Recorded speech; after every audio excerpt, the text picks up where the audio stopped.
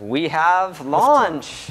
Thank you so much. It's a huge honor to be here. Thank you. I'm going to be talking about a couple of different algorithms, but before getting into the algorithms, I kind of want to just start with, well, why you should care about me and what we're doing to begin with and give a little bit of background. So I'm Mark Nadal.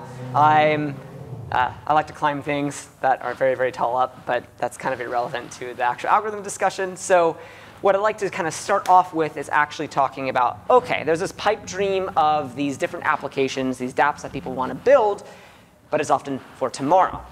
So rather than actually saying, oh, here's a bunch of stuff that you could use Gun, and then you could potentially go out there and build this, no, let's actually start with some dApps that exist today by showing, not telling. So first of all is peer-to-peer Reddit. I'm going to bounce out after he just got me set up in hopefully it's still screen recording, which I believe it is. And everybody, even on your phone, hit up this URL, notabug.io. It's going to load this website that looks an awful lot like Reddit, but it is not Reddit. It's decentralized Reddit, so I cannot vouch for anything that is here content. Reddit's bad enough. Decentralized Reddit might be worse. So I'm going to pop up over, whoops. How do I screen adjust? Over here as well. But I want to show you this is running off of Gun. I'm going to scroll down to infinity load. So as I scroll through the page, you notice that a bunch of these other upvoted content, I just keep on scrolling, and Gun is able to synchronize that data. And it's potentially synchronizing it from other browser peers, from other people who are on this website right now. So I'm going to scroll up and find a victim of choice. I don't know what this is. Actually, let's do one that has some comments on it already. Scroll. I'll use this one with 3 comments. Hopefully it's not bad. I'm going to jump over to this here, and I'm going to click on the one that also has 3 comments. Scroll down, and I'm going to do testing 1, 2, 3. It's going to do a little bit of proof of work. That's not based off of Gun. That's just what the decentralized Reddit has done. But you saw that my comment instantly showed up on the other screen. Woohoo! So that's what Gun is doing. It's coordinating decentralized data sync underneath. You might be going, oh, well, this is running off of some server that's skeptical. You know, it might be running a bunch of centralized or federated logic behind. Where you can actually click on that known peer link at the bottom. I don't know how many of these are currently up, but these are a bunch of other hosts that are also providing the data. But again, even if you're loading it through one of these hosts, when you are on the website in the browser, it's also providing and synchronizing data. So this host looks like it's a little bit slower. But if I give it a minute, a lot slower than the main one, we should see that it pulls in the content from a completely different peer. In this case, it's a super peer, but you're also pulling the data from the browser itself. So that should be pretty exciting that decentralized Reddit exists today. So now go post something creepy or weird, or I don't know. It's hopefully the community winds up being a good community versus Reddit-like. Okay, jumping back to this. So on the first day that they launched, just a couple weeks ago, they did a ½ terabyte of traffic on day 1.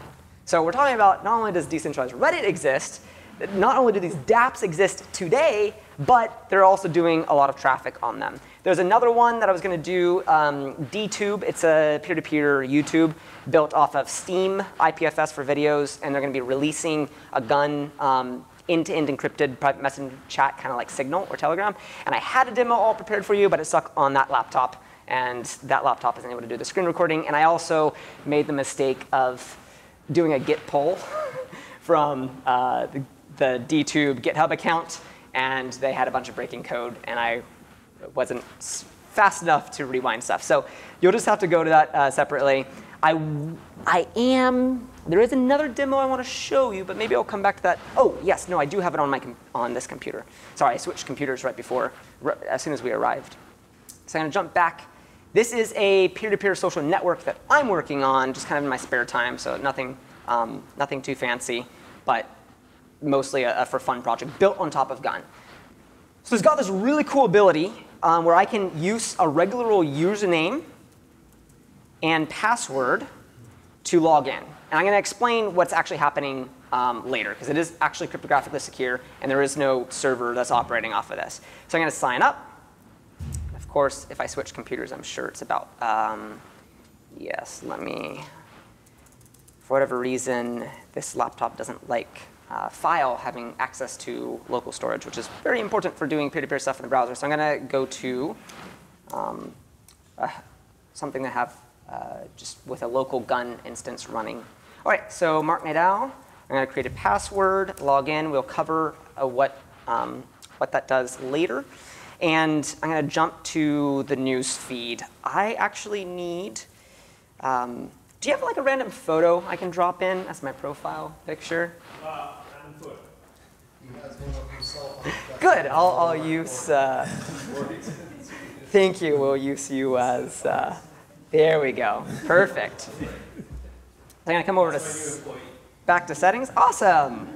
Well, welcome, Gabriel.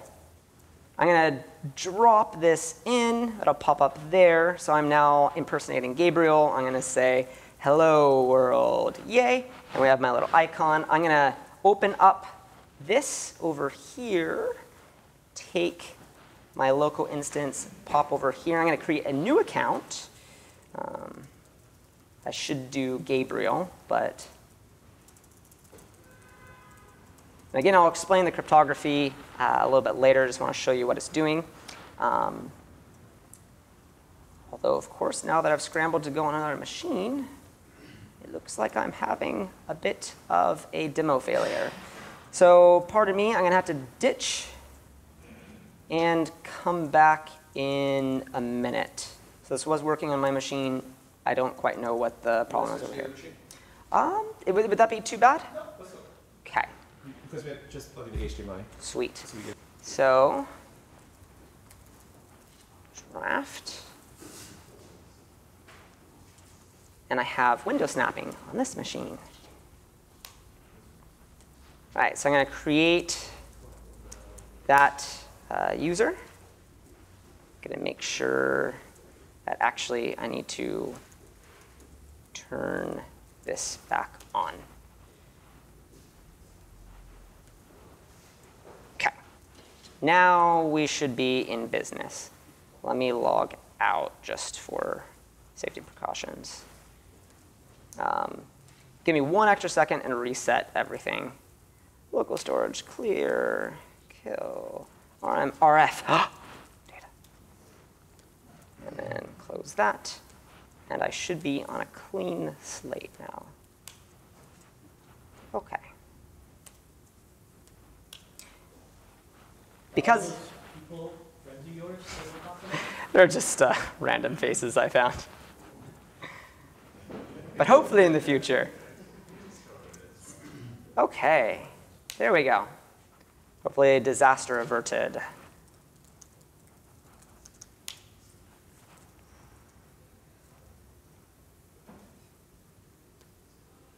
User already created. Sign in. OK. Seems slightly fishy, but I'll roll with it, and I'll apologize if it backfires on me again. OK.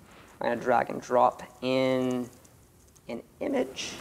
So where's my cursor? So I'm going to drop Amber's photo into here, and I should have a photo here. I'm going to drop in. Go over to here, go over to the news feed. It doesn't look like Facebook, but it is. Hello, world. And there you go. It pops up instantly. Happiness and typos. The cool thing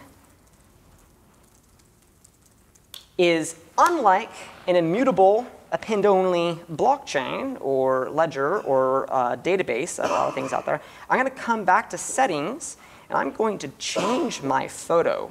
Okay? A very important feature that for a lot of dApps we need. Oh, that actually, here, let me drop it in again so that way you see that happening. I'm going to drop in this photo. I'll drop it in, my previous status messages update.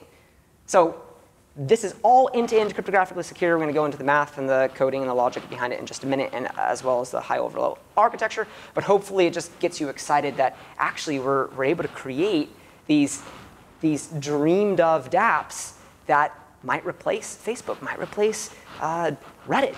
And you can already do them today. Now we can switch back to that machine.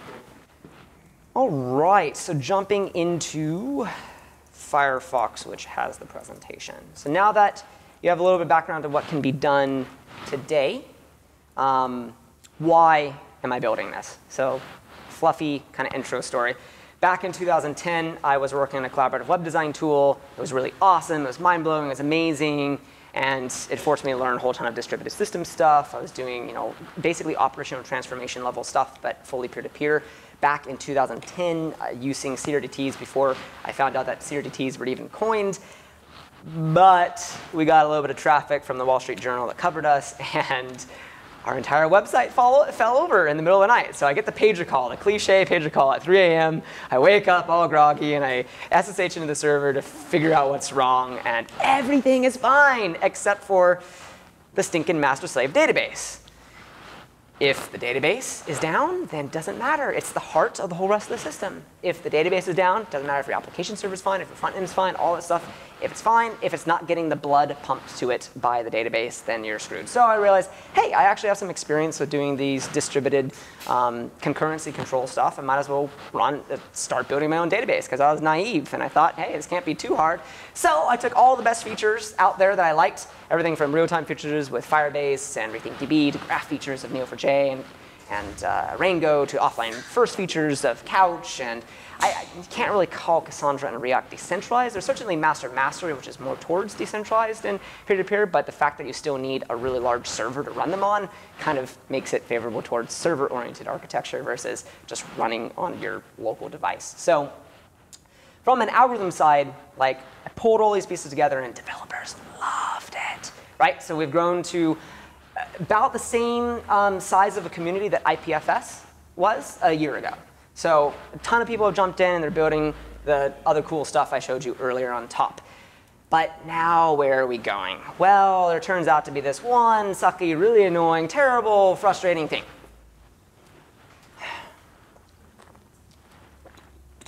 I want my peer-to-peer apps, but WebRTC still kind of sucks. And this is a problem across the board, whether it's WebTorrent. I know for Ross, and he's done some of the best work with WebRTC, whether it's the DAT team, the IPFS team, a bunch of these different teams out there. WebRTC is still kicking us in the butt. It's just super annoying. And as a result, if people like DTube, Adrian who runs DTube, he's going to be out here at the end of the month, and the guy who's running decentralized Reddit, I don't actually quite know his name. He goes by Goldfish online, so he's truly anonymous. These people actually have real apps that are already deployed with a bunch of users hitting their site. And when IPFS and Gun and these other systems can't make these WebRTC connections, that ultimately means that all of that data and bandwidth and traffic has to get funneled through a server, which is annoying. This isn't really our fault. It's the limitation of the browser, but it then creates some issues. You might have a tendency to go the route that Facebook did. If you're providing a bunch of photos and tweets and connectivity for your users, you're going to then start mining their data and selling it to advertisers. Because if you're running this peer-to-peer app, you're trying to do it to save money partly and also decentralize the world by using the decentralized tech. And now you're paying for all of your free users. So the way we kind of get around that is we're introducing this new thing called AX, which you can think of as being a decentralized end-to-end encrypted Heroku.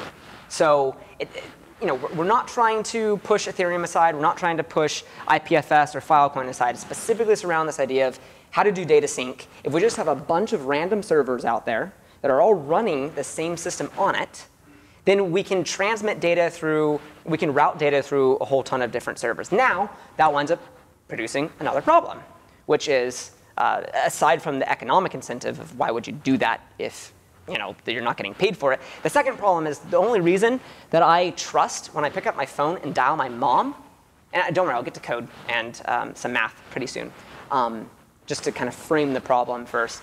The only reason why I trust that when I dial my mom's phone number that my mom's actually going to pick up is because I trust that some middleman of AT&T, T-Mobile, et cetera, is going to route the call for me. The only reason when I send a Facebook message to one of you that I trust it's actually going to arrive at your side is because I trust that Facebook as a middleman is going to deliver it correctly. If we remove those middlemen and we have a fully peer-to-peer network and I wind up trying to send some data, there's no guarantee that the data is actually going to be received. So we had to come up with, well, how do we make sure that there's a cryptographic guarantee and a decentralized network of the data as actually being synced to the other peer. Thus, proof of propagation. You don't need a cryptocurrency.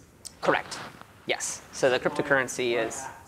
Why AX has more to do with economic incentive, because if I'm providing a server that emulates peer-to-peer traffic, but I'm not able to mine that data because it's all intent encrypted, then I'm basically just shooting myself in the foot with a large server bill.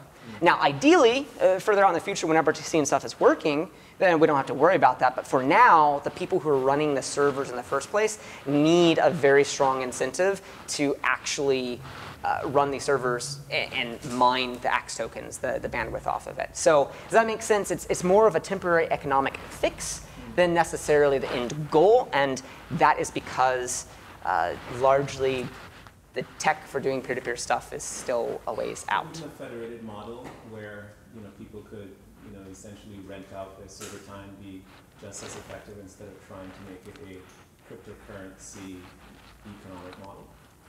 Yes, and I actually answer that a little bit later in the talk, where AX actually is a federated architecture on top to make the system scalable, but it doesn't violate any of the peer-to-peer primitives underneath. It's open source. Yes, already is. So SAP could fork it and make a federated service. Correct. Just in terms of enterprise and blockchain note, there is no enterprise that should actually run a blockchain, because the performance of a blockchain in an enterprise setting is going to be miserably disgusting compared to permissioned peers, machines, nodes, and databases on their own server. Because with a blockchain, you have all the cryptographic overhead that you have to do in the public network because you have trust. I would love to hear more. Oh, with Rust, the Rust implementation. You could go faster, but then any Rust implementation of that system in the enterprise world without the cryptographic overheads would still outperform that system. So just be an inevitable arms race of technology. So we're actually pretty skeptical against a lot of cryptocurrencies, blockchains, and stuff out there because they're just misapplied. A quick, this is the investor pitch you didn't want me to do, but you brought it up, is I only see 3 layers as being important for having a cryptocurrency behind. And that is the physical resources that machines use. The physical resources that a machine use is storage, thus Filecoin's, and IPFS's huge explosion. Computation, aka Ethereum, Dfinity, and other ones out there. And we're missing a really important component, which is bandwidth. Marty was the very first contributor to Bitcoin after Satoshi. Satoshi even handed over the URL, the domain, and the Bitcoin client. Marty got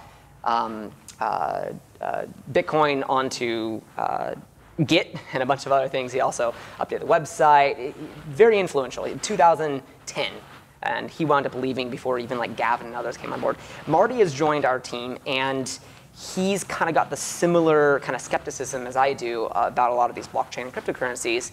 But an important problem is that even with Bitcoin, his beloved child, right, a lot of the mining peers have our IP addresses hard-coded into the client. That is a perfect blacklist for China. To just take those IP addresses and blacklist it on their network. So that presents actually a pretty threatening, dangerous problem to the peer-to-peer world, the decentralized movement, the crypto movement, because if we still have this old model of IP addresses or domains that people are able to kind of whitelist and blacklist, we can easily get oppressed and pushed underground. And a second layer is net neutrality is pretty popular right now. And my philosophy is, why not just do net neutrality at the cryptographic layer, right? Does that, was that all right? OK. So does that make sense? So there's 3 things that we view as being important. And bandwidth has kind of been a missing equation. And if we don't solve that, it's actually going to stall progress. We're not going to be able to move forward. So how it works, again, we'll get to math in just a second. High-level thing, it actually turns out it's pretty easy to do cryptographic verification. The data is transmitted. And you would do this regardless of whether you have cryptocurrency running or not. So the laptop winds up being like, hey, I want to get a bunch of server peers that might be relaying the data. So it makes step 1 request up to, it could be a physical router. But realistically, right now, it's going to be a traditional server. And then in the future, it's able to run on a router. And these relay peers, these propagating peers, send back in step 2 a smart contract of the rates of the bandwidth that they're going to be provided, how much the laptop is going to have to pay for bandwidth to go through those super peers. Now, This laptop in step 3 is able to choose one or many servers based off of the best rates and sends a test message, probably like 10 bytes or something like that, up to the relay peer. The relay peer is then going to propagate it out, and there's 2 important pieces right here. The relay peer doesn't trust the laptop, so it might want to check to see if the coins that the laptop is offering as a payment for the bandwidth isn't actually double spent. The laptop itself doesn't necessarily have a guarantee yet that the server is going to relay, and it turns out that it's actually faster for the server because 10 bytes at today's bandwidth rates is a millionth of a penny. It's actually faster for the server to perform the double spending check while the network is performing the check. Because, and so I'll get back to that in just a second.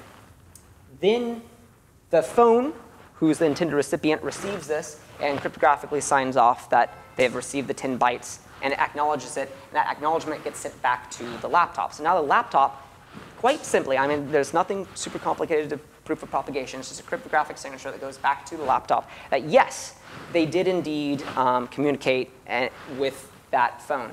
And that proof, the POP, is important for the laptop to make sure that they know the server's not screwing them over. But it's also important for the server, because now if the server has a cryptographic receipt that they actually delivered on the goods. If it winds up happening that the laptop attempts to screw over the server or run away, the laptop can hold on to that cryptographic receipt and be like, no, I did indeed send this data. And we'll get to that in a minute. I want to explain some other components of the math and a little bit of, not code first, but I'll get to code afterwards. And then once that initial session has been established, you kind of resume the flow where in step 7, we basically update our bid to the server, and we ask for more bandwidth. And then we go back through step number 4, and it flows through the system. There's a better slide in just a second, but I want to go over the math first. So there's lots of missing pieces. But you need to observe something, which is if we're talking about trying to have cryptographically verified peer-to-peer bandwidth, global traffic is about 100 terabytes of data per second.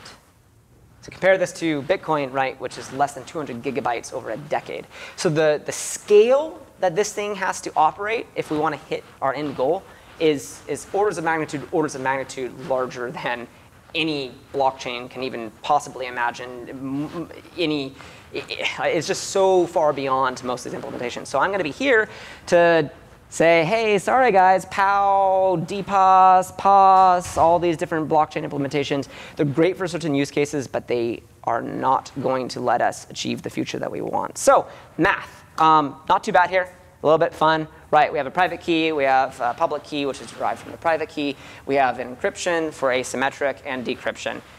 Quite simply, a signature winds up being the decryption of the checksum of the data by the private key. That actually, when I first saw it in math, kind of blew my mind, because I'm used to taking the public key, encrypting data, sending it to the private key that decrypts it, so that way you can only wind up having the private key decrypt it. But actually, the way that the signature itself happens is the private key encrypts data that then any public key is able to decrypt. I was like, whoa, that actually makes sense from an asymmetric mathematical perspective. And when I put it into math, so I thought that was it made me realize, wow, this actually makes sense underneath from a cryptography standpoint.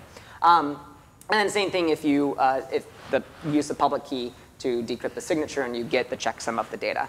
I tried to make this work with Bitcoin initially because I have huge skepticism against cryptocurrency and blockchains. It's like, well, why not just use Bitcoin, right? Like this obvious solution. However, right, if we're doing 100 terabytes of data throughput per second, it's just not going to work. And there's use a payment channel. So actually what we're proposing here is somewhat like a payment channel. CRDT, I'm kind of Lightning channel, state channels and Lightning networks, I feel like steal a lot of work from CRDT world and cross-apply them back to the block. There's some trade-off, but yeah, it's going to be somewhat related in how it works, except for better. But so the beautiful thing with this is once we have this signature representation of the contract that's been sent for, so the bid is the data of the tokens for data. Imagine it's Bitcoin, so that way it's easier. You have the checksum of the bid, which gives you the hash, and that's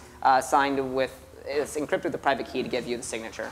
We're then able to use this to form a Merkle tree, which has some really wonderful properties, if you guys aren't already aware of Merkle trees, but also some hidden hints by Satoshi in the white paper, the original Bitcoin white paper, is that we're then able to take all these bids, because I told you that the laptop and the server are going through a constant exchange of changing the contract. And that means we need fundamentally underneath Gun to act as a data synchronization protocol to make sure that byte for byte, those contracts are the same as it being mutated with a different, how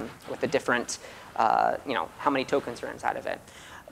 And as long as Gun is doing its job, so you actually can't build the system without some sort of Gun-like system, we're able to then take the many different bids over time for the session of the data transmission and form a Merkle tree where we have basically the signature of the bid and its signature all the way out to the nth number of the bid in the session and the nth signature of that thing. We then take that whole thing and we can take the hash of that, the checksum of that, and encrypt it with a private key, and that gives us a super short, nice cryptographic guarantee that both parties were involved in this transaction. And the reason why that's important is because now either party can dump that to a blockchain in a traditional blockchain sense, and any other peers in the world can verify that both parties were involved. So if the laptop doesn't dump this to a blockchain, the server, it's fine. The server has proof of it. If the server doesn't dump it to a blockchain, the laptop can and have proof of it. This last two lines, oh, sorry, this one's actually very important. It's why Bitcoin and Accident go well together, other than scaling issues. How does mining work in the system? And I'll show this in code. The signature chain on these coins that get handed off and handed off and handed off is going to grow very rapidly. And signatures public keys aren't particularly short. So if I have a token that pays for 100 kilobytes of data, and the signature chain, every single time I transact for that type of data, I have to put more data on that token that is then also getting sent over the network. Very quickly, I might have a token that has 10 kilobytes of data that only pays for 100 kilobytes. And then as I transact that a little bit more, that signature chain is going to grow and grow and grow. We might have a token that has 50 kilobytes of signature chain data on it for only now 100 kilobytes of data transfer. That means we're losing the bang for our buck over time. So what the server can do, technically any peer can do this, but you just have to be the owner of the coin at that point in time. And it makes sense for the propagating peers to do this because while their I/O is heavy, they're not necessarily CPU intensive. So they might as well perform the Merkle hash of that signature chain to produce a significantly smaller new token that can then later be circulated and through other mechanisms validated and acts as a new token. And that new token is significantly shorter, so the system is able to keep up with scaling. You don't have this all this cryptographic waste that's just generated with hundreds of gigabytes and hundreds of gigabytes of stuff that's just left over. Does that make sense? Just to make sure that propagators check if the zone is a critical. Yeah, that's true. If you are Merkle hashing on a double spent coin, doesn't matter how much work you do, you're getting screwed over. So this technically doesn't actually solve the double spending problem. Bitcoin is famous from an academic side for actually solving the double spending problem. Because we have network connectivity, it's actually useful that we're able to solve at least 97% or more of double spending situations because the network is live. In database world, there's a thing called a CAP theorem, trade-off between strong consistency, high availability, partition tolerance. Because POP is only checking for whether the data has been transmitted while two peers are online. If you're not online, you have to do store and forward or some other technique like using Filecoin to temporarily store the data, and then later when peers come back online, blah, blah, blah. Skip that. Point being is, if you're both online, you're not going to have partition intolerant. Like you are online, and so you're able to pretty quickly, in most cases, because Gun is able to synchronize this data so quickly using the CRDTs, which we'll get in a minute, verify and prevent double spends before they even happen. Now, that is not an academic solution. Okay, so we still actually. I'll address the academic solution in just a second. We want to give homage to Satoshi. I've not seen very many people actually use this, right? It's a tiny paper, I don't know if you guys are aware of this, but he literally suggests this. Once the latest transactions of the coin are buried enough blocks, the spent transactions can be discarded to save space. To facilitate this without breaking the block's hash, transactions are hashed with a Merkle tree. With only the root included in the block's hash, old blocks can then be compacted by stubbing off the branch of the tree. The interior hashes do not need to be stored. We don't actually need to store the majority of Bitcoin's history, but yet people are. I mean, that is great for auditing purposes, and it is very important that we have auditing purposes, but Bitcoin itself could actually be a lot more lightweight by just throwing out basically everything after, I don't know, 10, 20, whatever your threshold of blocks have committed. I hate to bring this up on a recording, but there was recently the German researchers, I believe, that found child abuse on the blockchain. And everybody was like, oh, the blockchain is an immutable ledger. And I was like, well, actually, it's the Merkle hash that's an immutable ledger. You can delete all that child abuse data from Bitcoin and still have a perfectly valid system. And so I'm not quite sure. I don't think very many people are actually using this feature. It solves a lot of things. Turns out it's great for when you're applying it to high throughput, low latency systems like bandwidth on one component. That doesn't solve the whole scaling problem. It's also important to note, and this is going to shock a ton of people and probably frustrate them, but I know better from the actual experience of working this for the last 4 years and taking a completely different route than a lot of other people in the decentralized space have, is this is happening on a per coin basis. And the reason why is if you're doing 100 terabytes of data in 1 second, okay, you're not going to have time in 1 second to sync the entire blockchain on that, okay, even with the latest blockchains that might have half-second resolution time.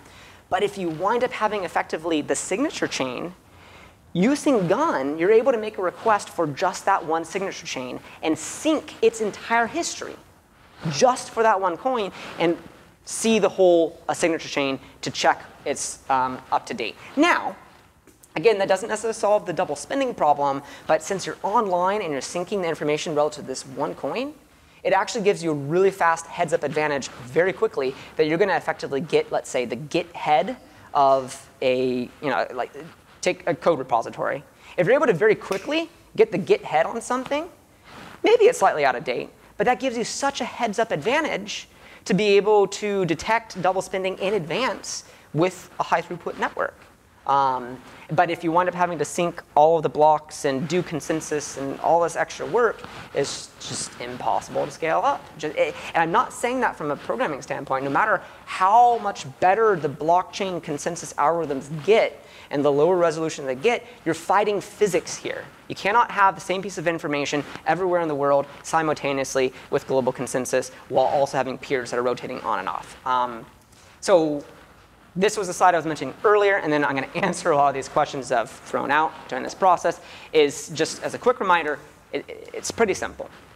A laptop pays for bandwidth to get sent through some system. And the goal is when we actually have WebRTC working really well, that ideally you could actually run ACKs on physical Wi-Fi routers. That doesn't work right now because of chicken and egg problem. So there's immediate utility that exists today. This guy receives it, and he signs off on the first 10 kilobytes. You're again, the cleverness here is you're not doing these transactions on every 10 bytes for every photo that you're sending. Once this session has been established that's completely trustless, there is a high guarantee during this session of data transmission that the laptop is able to up the ante, where in the same way with fiat, we have a penny, a dime, a quarter, a dollar. There, in our system, may be different resolutions of coin. One that pays for 10 bytes, and there might be a single coin that pays for 10 megabytes. You're realistically never going to be paying in advance more than about 2 seconds or less. Because again, the speed at which the network can actually transmit around the world while you're online is, especially if you're running through a propagating peer, winds up being, I would have to be streaming out of my laptop like 10 4K videos in order for my buffer of how much outgoing data I'm sending to be at a layer that I'm paying 30 seconds in advance. So this isn't like your Comcast bill or something like that you're paying once a month for the entire month's worth of bandwidth. you're able to do this at very low and high resolution levels at very short time frequencies, because the only thing for this transaction that needs to happen is that this laptop, before it makes the next transaction, which happens very fast as the smart contract syncs just between these two peers directly using Gun, has to perform that transaction, which isn't too hard, before the data is even sent. So that's like, I don't know, sub-millisecond. And then the second layer is before the laptop pays again the next time for the next 2 seconds or next 1 second or the next 100 kilobytes of data, it needs to have received a pop back from the intended recipient. So if you're understanding kind of the structure, there's all these amazing cheats that you can do using these data sync algorithms, these CRDT algorithms, and using kind of intelligent intuition about the economics of the system, the limitations, the constraint of the system from ground up that you can build and make these highly scalable, performant, decentralized peer-to-peer systems that are already doing like terabytes of traffic. Now, well, what about the actually solving the double spending problem? There's just a lot of cargo cult around blockchains and blockchains as a solution for everything, when actually blockchains is a very, very specific use case, which is solving the double spending problem. And that's then where I have to get all humble and honest with you guys. That like, oh, OK, now I need to come back and be like, OK, we got to make sure that the 3% edge case of people who wind up double spending on the network because my wife was on the other side of the world and I spent the same coins as her, and so they're on different relay servers, if they got screwed over, well, it's actually not too bad. Even take something like Bitcoin with 10-minute blocks. We need 3 ingredients, and it's completely automatic. That Merkle, the Merkle contract that both peers have, that have a cryptographic proof that they were given that coin, and there's 2 peers that have a coin that was double spent at the same time. That technically was a cryptographic proof that they actually were supposed to get the coin, but that you try and spend it and somehow it's not. They submit this cryptographic proof, the hash of the, well, technically the full Merkle contract, to a traditional blockchain. We could build our own, but honestly, like me and Marty, we love Bitcoin, and it's good enough. So it would probably still be PAL-based. There's plenty of other things we could do, but just keep it simple and straightforward. 51%, and this is going to sound scary, but you have to have all 3 components. With 2 cryptographic receipts of the same double spent coin plus 51% compute power that agrees upon that, we can forcibly remove from the fraudster the 1 missing coin. So even though that 1 missing coin might only be 1/1,000,000th of a penny in cost, that a lot of servers might just like ignore, they are academically able within 10 minutes, well, I should say 20 minutes, able to have one of these coins go to this guy or this guy, plus maybe even interest inside of those 10 minutes. Does that make sense? How do we get to 10 minutes? Whatever the block time is on. So like, let's say, Which block time are you using? like I think Definity is claiming 3 seconds. It doesn't really matter. We could build our own and just using 10 minutes as a general. So you're offloading consensus to another consensus? What we're doing is we're cheating. Most of the time, you don't actually need to be double spend compliant. You only need to be double spend compliant when criminal activity has happened, or when ineptitude has happened.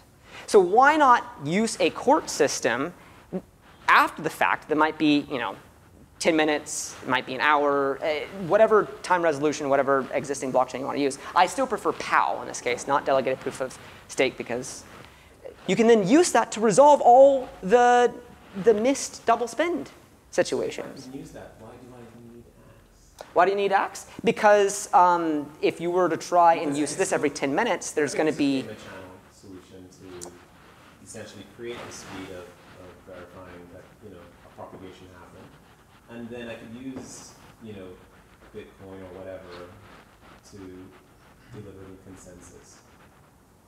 I'm just getting the feeling that no, I agree, and that's where I was saying payment channels might be very similar to this. Are payment channels live? Yeah, and Okay. all payment 'Cause channels that was require pretty is that we recent. be online at the same time. Right. So if I am conducting, and this is the limitation of payment channels, is that I still have to be connected to my other peer. So Right. payment channels, in that sense, cannot be offline; they must be online. And since we are talking about proof of propagation to another node in the system, I can run a payment challenge where we just settle up at the end. Yes.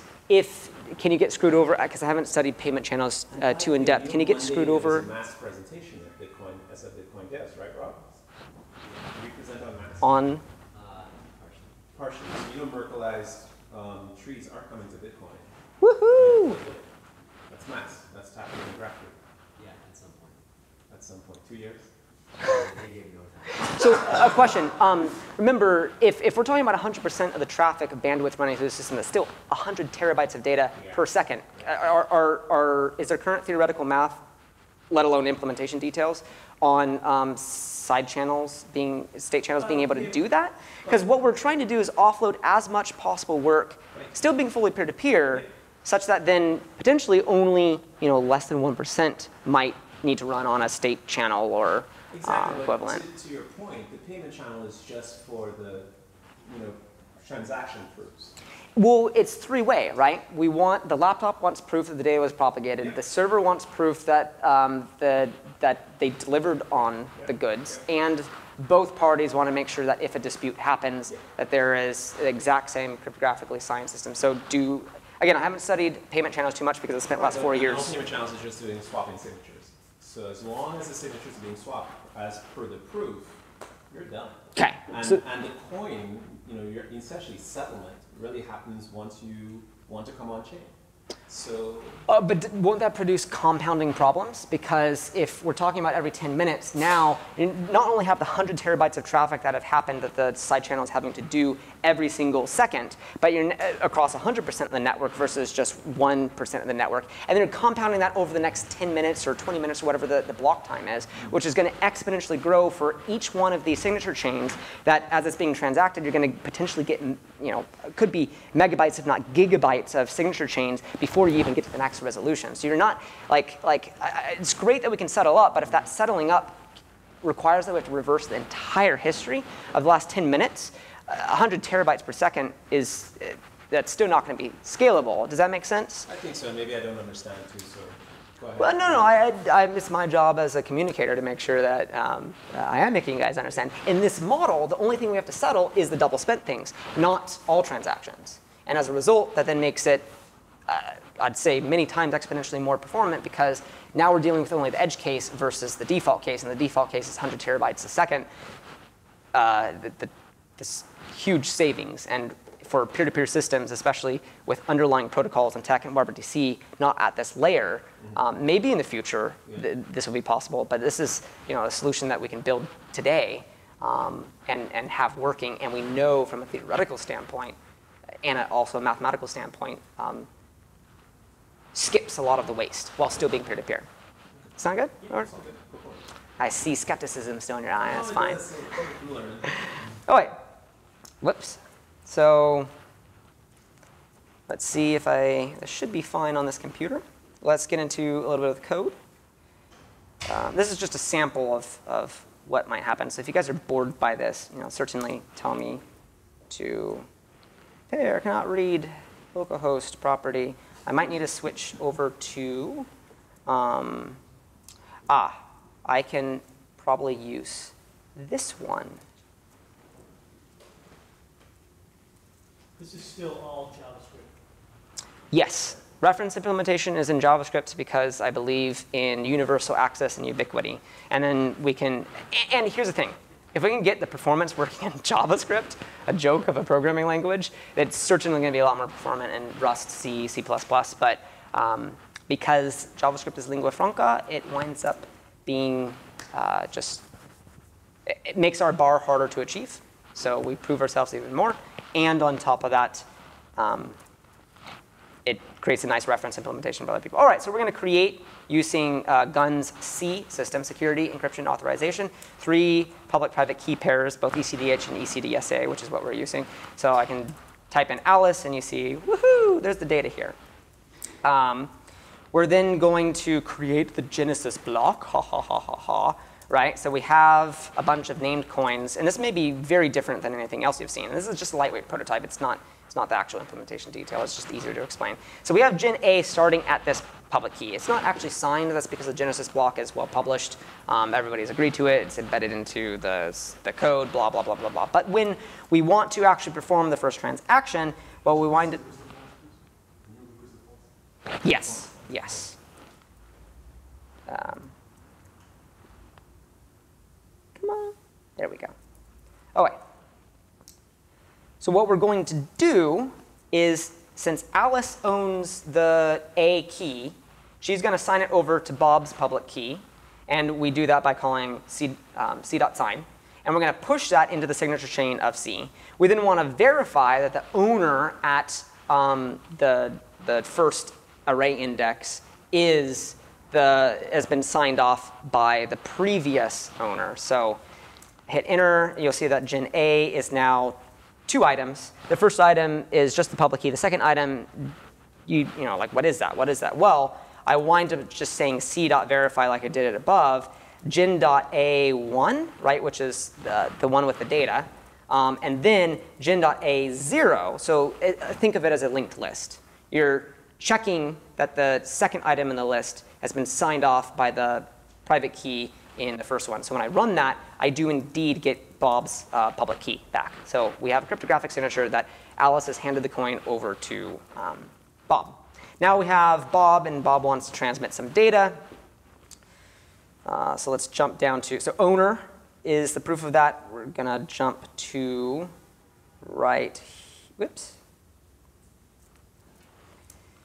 So now Bob wants to relay data through Carl. So, okay, so that line there is Alice handing it over to Bob. So we now have the new owner, gen.a, which is that particular coin. We're going to push that Bob is signing the coin over to Carl's public key. And then we want to verify, again, same thing as we did before, that the owner at gen.a2, whoops, 2, if you wind up doing c.verify, gen.a2 is indeed relative to the owner, and owner is Bob's public key, right? So pretty simple, pretty straightforward signature chain. Yeah? So from an application standpoint, how does Carl get involved? So I'm a sender of a message. I know who I want to send a message to. How does Carl implement this? Like public key distribution? Okay, so there's like a server where I would not recommend using a server for distributing public keys. I'm glad you asked this. So this one of the reasons why Marty has joined our team, who is the very first contributor to Bitcoin after Satoshi, has had the most interaction with Satoshi of all people on the planet. Marty has already solved this. In fact, he solved it 3 years ago, but nobody noticed or cared. So he has a system that allows us to do public. It's kind of like PGP on steroids or Keybase, but fully decentralized and fully peer-to-peer. So I'd love to answer that in more detail, but we had Marty out to talk about it a few months ago. We can pull him out again. Can I kind of postpone that for maybe a talk that Marty could do? OK. So yeah, public key distribution is the weakest link in all cryptographic systems. So be careful about that. Thank you for pointing it out as a public announcement. Oh, wait. Let me jump back to the. Before key distribution, I was wondering about routing. Like, so essentially, we're trying to send a message. Yes. How do I know the route? Correct. Like sign you the key, right? That's all this is. So how do I figure out the route? I do have a solution. However, my colleagues at MIT said that there's so much existing history. They quoted me like 10 different papers on decentralized incentivized routing that I have decided to kind of be fuzzy about that subject because one of the existing papers might have a better implementation than what we've come up with.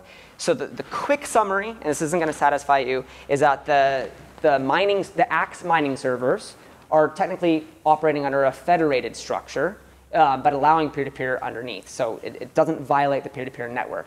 These federated super peers, as I like to call them rather than servers, these propagating peers have a radix DHT where they shard the public keys of the connected users across their DHT. And because a radix tree has effectively 0.1 lookup speed relative to total data set size, O in terms of depth size of the radix tree, but that's, it's nothing compared to the total data set size. We're able to do a very efficient, neighbor DHT algorithm that then gets to Bob's computer connected to a certain peer. And then once Bob receives that, he's able to temporarily connect to the server that Alice was radix sharded to, or a common middleman server if that server can't handle it. Is that satisfying for a quick answer? Yeah.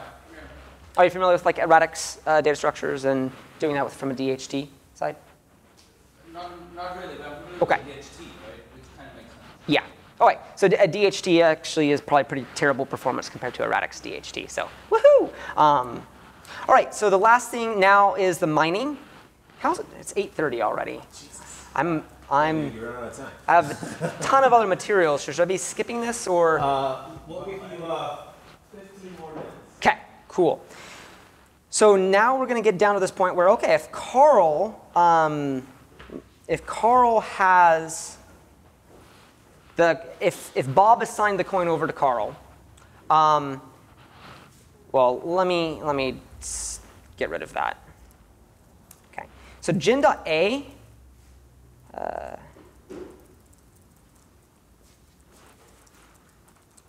is now 560 bytes. We're almost approaching half kilobyte. So that just in 3 transactions, the byte size, bandwidth side is just exploding. As you would expect in cryptographic systems, we don't have a trusted middleman.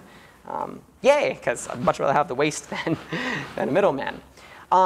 What Carl's able to do, because now he owns the coin, he's going to perform C.work, which is PBKDF2 underneath, could be SHA-256, whatever you want. I use PBKDF2 for the work function on the login system, which I may not have time to cover. And Carl then adds this new mined coin to a block. It doesn't necessarily have to be a block. It could just be, he could just sync the coin to other peers. And now you'll see that this block has A through H in this new coin here.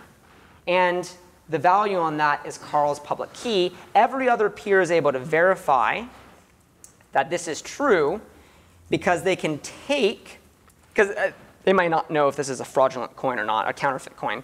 They can also take the Genesis A coin up to just the A token up to that point that Bob did the Merkle hash on it, and put in the public key that is claiming to correspond to that, and they will produce the exact same mined thing as before. Like pretty straightforward cryptographic verification. Like this is just simple, obvious stuff that you can even do in the browser, even though nobody else or very few people are actually capable of doing it in the browser. We've already built that all out for you guys. So the difference here is pretty, only on 3 signatures. It's still pretty large. The new coin is 64 bytes. The previous signature chain was 509. So you can see, you probably don't want to mine the coin every 3 signature chains, but this is how you achieve scalability in a high throughput, low latency system. It does take time for a coin to be circulated, so there's a constant trade-off between performance and work and stuff like that. But that's, could be a more detailed conversation. And if the message takes 2 different routes, who gets the coin? And gets delivered successfully? Yeah, so when I mentioned that you might contact multiple peers and choose multiple peers, you're paying separate coins for both of them. So there is no one coin for one route. You're sending any data over WebRTC, WebSockets, UDP, TCP, whatever it is, UDP to a server, that server is expecting to have a token and then increase it. Does that make sense? All right, so what is C? What is this thing that I was showing you that's running the browser? It's more acronyms. All right, so this is the stack. So we have ham underneath, then gun, then C, then rad, dam, axe, arrow, all the way up to the top. So we've had to build out an entire stack of stuff. You can think of it as being equivalent to this, right? There is a conflict resolution algorithm underneath the CRDT, which hopefully I'll actually now be able to start talking about. The data structure, which is gun, the security to authorization layer, the serialization to storage layer, the networking layer, which is DAM, and then AX, which I was just explaining to you guys. There's actually, there's a lot of questions to answer because I only showed you kind of the tip of the iceberg, and there's all this tech that we've built out over the last 40 years underneath. And by 4 years, I mean Feroz of WebTorrent, Juan of IPFS Filecoin, Matthias and Dat, Substack, who's pretty popular in the Node community, all huddled together in 2014 to talk about our different approaches to solving these decentralized problems. And we've all gone our own different ways, you know, Secure Scuttlebutt, DAT, IPFS, and Gun, but like this has been some pretty early work from a long time. It's not this new thing that we've just shown up in the last year and throwing things together. I did move into the Bay Area in August, so that's pretty recent, but elsewise, it's been around for a while. So HAM is our specific CRDT, conflict-free replicated data type. It's called hypothetical amnesia machine. I'll leave the naming as a separate thing we can talk about. Finally, we get to CRDTs, and why CRDTs are going to be better than blockchains, DAGs, and append-only logs, and hash-based structures. So aka all of the decentralized competitors. So let's jump back into code base. I'm going to hit refresh, clear out. And I'm going to show you, I've never explained our CRDT this way before, but I'm going to show it through code. I actually hate switch statements. So this does not represent my code base. A mathematician at Stanford that I was working with said that, oh, if you want to formalize it, give me a switch statement version, and then we can convert it into latex and stuff like that. So I did.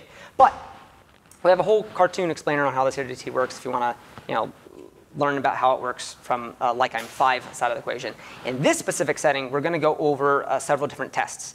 So there's going to be data that Alice has. There's going to be data that Bob has. And we're going to print out what that data is before it runs through the convergent function, the commutative replicated data type, the CRDT. And for the sake of demonstration, I'm just mutating the data.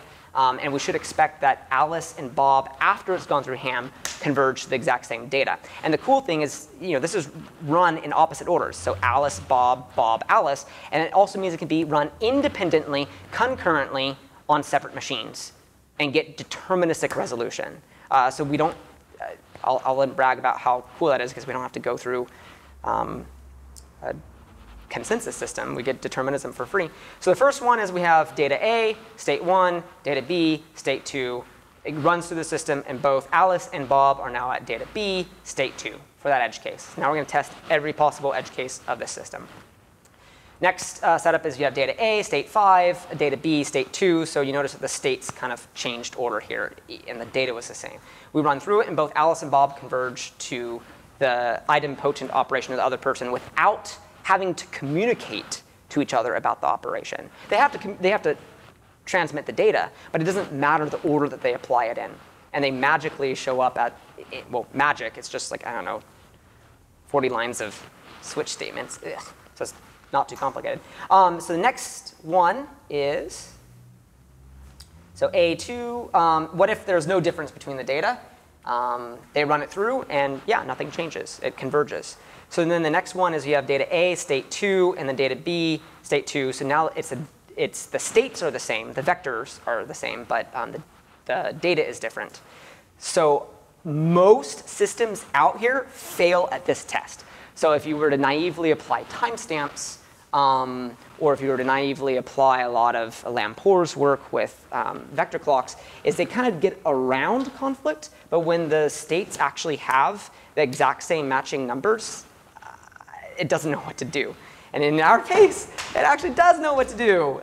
We do converge to data B, state 2, data B, state 2. So that's, it seems like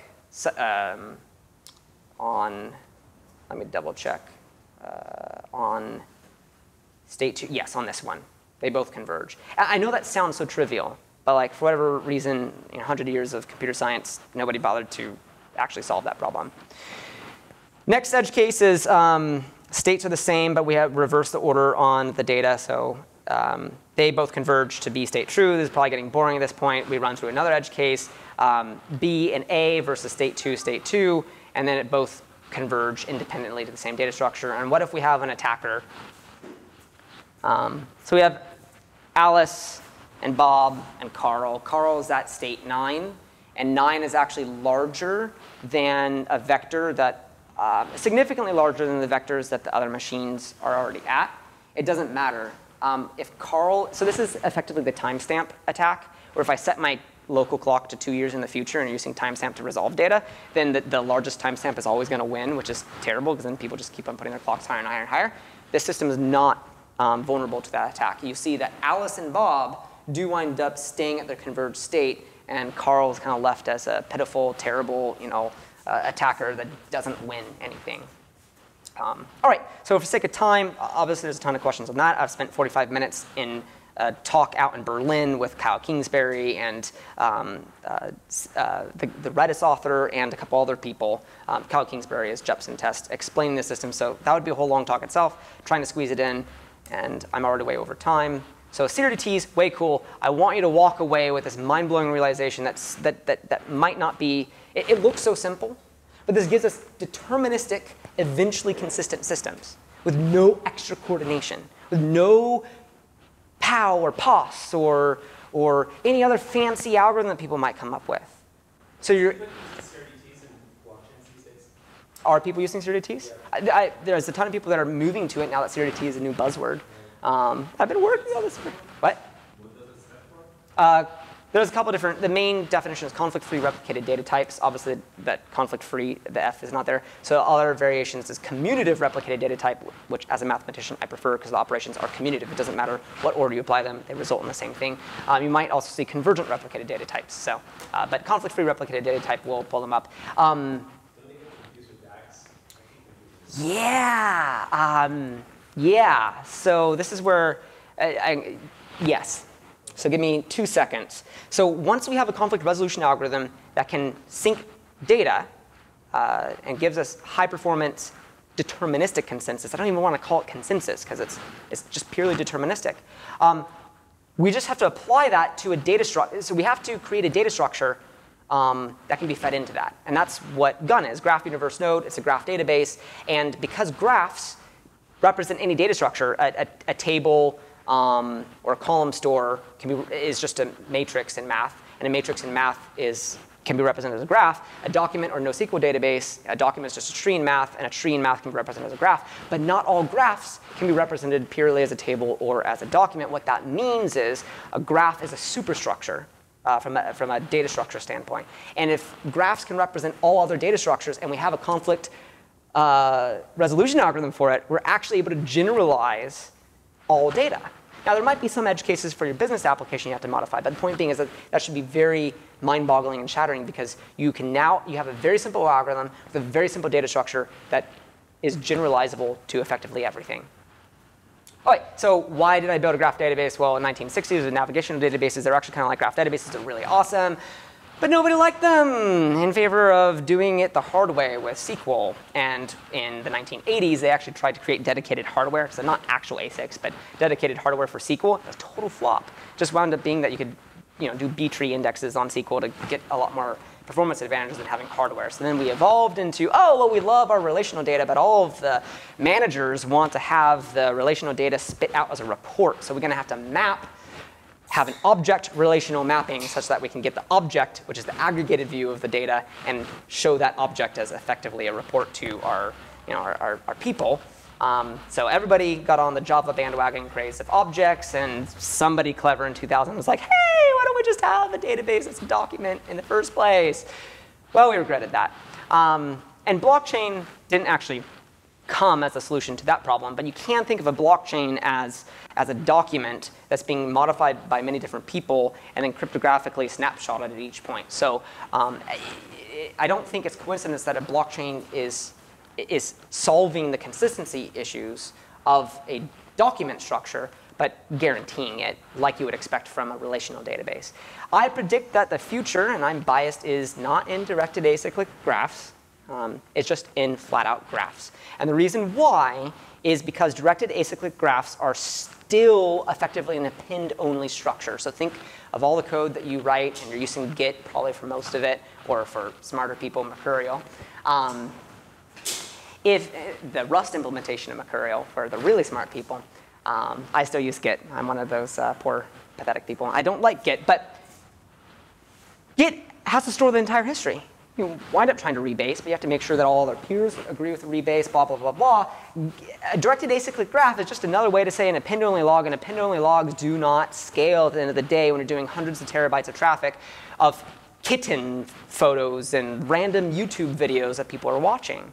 Because if we're keeping hundreds of terabytes of traffic every single second thrown into some blockchain over all of time, no, at some point you need to clean up. You need to get rid of that garbage. You need to let the person's Facebook profile that they can drag and drop and put in a new profile photo and that mutate the previous data. The consumers want that type of experience. Sure, you can also store the history if you want, but the peer-to-peer algorithms should not depend upon the limitations of an immutable append. And this is very controversial because everybody's been on an immutable craze. But if you are able to do, and that's largely because the only way to solve a lot of peer-to-peer problems is by throwing immutable at it. So immutable became popular because it allowed for a lot of decentralized tech to exist. But that's not scalable, and it's part of the reason why I've hit these problems. So if you're able to come up with a peer-to-peer algorithm that allows for immutable data, you've in one fell swoop solved so many of these issues. So not DAGs. DAGs are great, but they still have the fundamental problem underneath them. It's just graphs, just mutable graphs. OK, but what is that C thing? So C is an almost blockchain. That's what I was showing up here. But I wanted to show what was underneath stuff from before. If you have a mutable data structure, how do you cryptographically verify all this? So C is a almost blockchain because we can have a cryptographically linked graph that is owned by a user, that is owned by a public key pair. Okay? So that means the person who owns this user graph is able to mutate anything in that graph, but it's still cryptographically secure. It can still be verified fully peer-to-peer and decentralized. Does that make sense? So you get the best components of the cryptography side with users being able to modify their data, and then it's fairly trivial to just intertwine several different users' data to produce the results that you want. And more importantly on that component is if the users are able to mutate that, you're able to get all the efficiency advantages on top. Of course, you can also have an audit log if you want, but like that solves so many of the problems. And then a call out to Marty, again, who's working on decentralized identity. One of the most dangerous problems of this approach is Axe doesn't have this problem, but just this problem right here of decentralized cryptographically secure user graphs is you could have a Sybil attack, right?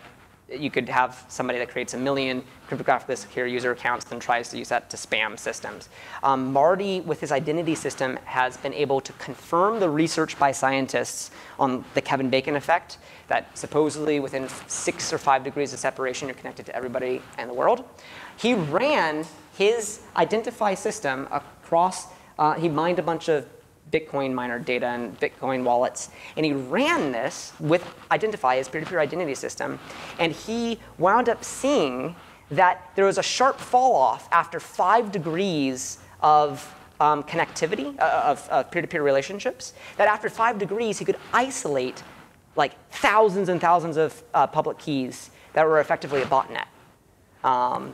He'll have to come back and talk at some point. So even that problem at this layer is solved.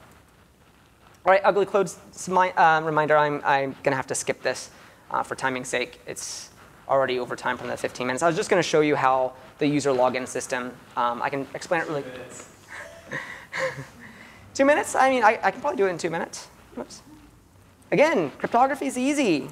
It's just a lot of people in the blockchain world that have made it hard by trying to run decentralized networks to simulate centralized behavior. You're fighting physics at that point. You're creating systems that are fundamentally not scalable. What are people thinking? All right, so this is how it works. OK.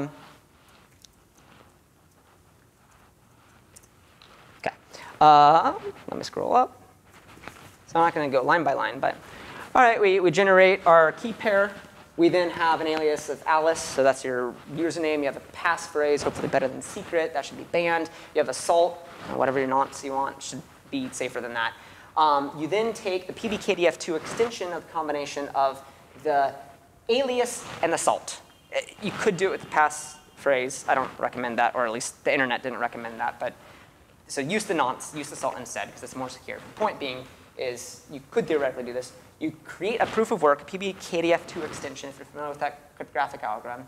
You then take the proof that's a result of that work and encrypt your key pair with that proof with a symmetric algorithm like AES. And in our case, we're using AES-256. Specifically, I want to say don't do this with your Bitcoin wallet, but for pretty much all social media content, pretty good. And then Marty system is able to deal with hijacks and stuff like that. So now it prints out the public key as before up there, which is the first console.log. The second one is the encrypted version of your keys. And then we're going to attempt to log in. We take the username and passphrase. We create more work. So this prevents brute force attacks by attackers. We then use that login, which is the proof of work, as the AES decryption key to pull your keys back out. And now you've logged back in. So ladies and gentlemen, you don't leave it to Civic or some blockchain system or Ethereum to have these username systems. Like literally in just 7 lines of simple cryptography, you've solved multi-user, multi-device, cryptographically secure login. And if I were to show you the rest of the demo, except for the batteries dying here, we're even able to do password resets with this mechanism without a server. So I forget what my password was. That doesn't help. Oh, OK, so it's safe. So I just changed my password there. And that's because the passphrase and alias, you do not derive the keys from your passphrase. You just associate the passphrase with it. And then we have also a password reset mechanism. It's not too good. There's actually some better ones out there, but it was simple to implement. All right, so that was hopefully less than 2 minutes. Oh, that was 3 minutes. And 1 minute. So that if you were curious, the demo I showed at the beginning, no, there's no hand waving I'm doing with having a central server. You can actually have regular user-based logins, yet be fully peer-to-peer and cryptographically secure. Yes. Oh wait.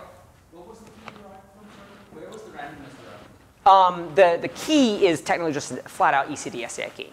Right? In this specific case, it could be RSA or whatever else you want. Right? So it's just independently generated. So it's actually cryptographically safe.